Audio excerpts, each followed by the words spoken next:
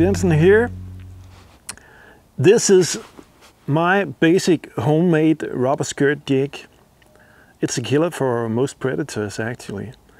I use it for pike and perch and for trout, brown trout in this lake actually. This is what it looks like underwater.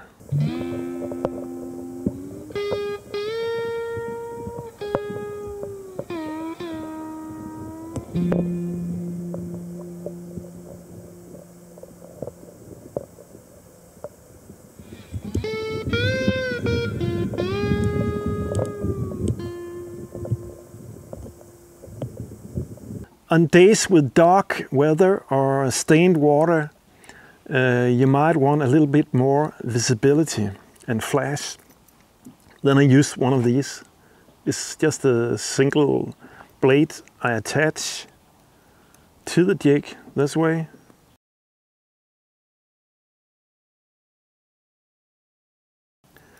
And then I've turned this ordinary jig into spinnerbait.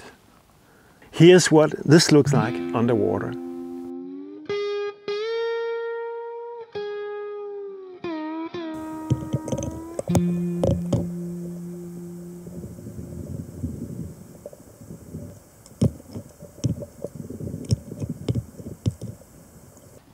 Okay guys, the basic rubber leg, rubber skirt jig and this make do spinnerbait.